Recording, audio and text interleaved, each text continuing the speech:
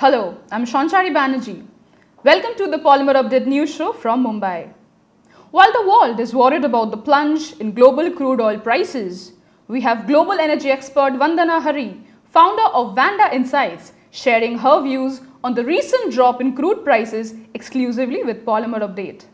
Vandana, why are crude prices spiraling down? So, there was a big piece of bearish news out of a meeting between the Saudi and Russian energy ministers in St. Petersburg, Russia on Friday. They discussed increasing OPEC, non-OPEC supplies by 1 million barrels per day in order to offset the over-tightening oil supply in the global oil markets and to cool down the overheated crude prices. Now, crude responded by going into a tailspin. It shed between $3 and $4 over the course of last Thursday and Friday, and slumped by another $1.50 nearly when markets opened in Asia Monday. What's the reason for this change in course by OPEC and non-OPEC? The OPEC non-OPEC cuts were meant to cut about 1.8 million barrels per day of production from the oil markets in order to bring supply in line with demand after it had swung into an excess through 2014, 15 and 16, which had of course caused bloated inventories and pressured crude to below $30 a barrel.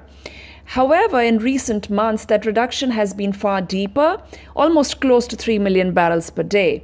Now, that's only partly voluntarily, as the largest OPEC member, Saudi Arabia, deliberately slashed its output more than it needed to. But more importantly, it's because of involuntary declines amongst several members in OPEC as well as the non-OPEC camps. Venezuela is a big reason. Its production has been falling short of its ceiling by nearly 500,000 barrels per day. Other producers, including Angola within OPEC and Azerbaijan, Kazakhstan and Mexico within non-OPEC, have also been falling short of their quotas. So is this a done deal?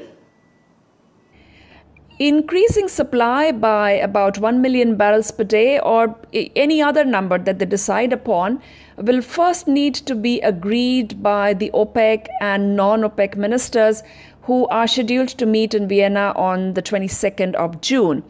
It's going to be a tough meeting since only a few producers actually have the capacity to raise output.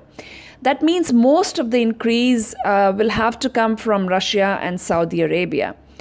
The two together are the biggest producers, of course, and they have cut production by about 900,000 barrels per day combined.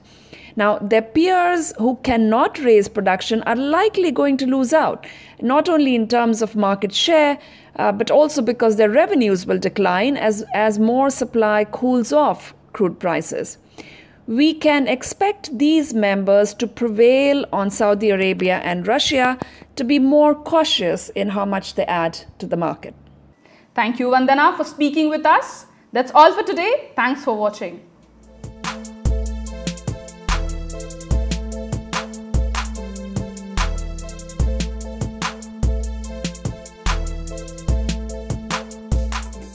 Find us on Facebook at facebook.com/polymerupdate and be sure to click the like button. You can also find us on Twitter at Polymerupdate.